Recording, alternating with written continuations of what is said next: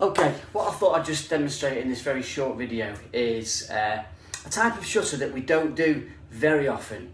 I'll try and make it as brief as possible. So, as you can see, this window here has no mid-rail within the framework of the window. Normally we put a mid-rail within the shutter so you separate some top louvers from the ones at the bottom so you can close off the bottom ones and let some natural light through the top. But there's no mid-rail in the window to sort of follow within the panel of the shutter. So what I've done on this shutter for Rachel is, as I bring it across the two panels like so, if I open the louvers you can see that the bottom ones move independently of the top ones here.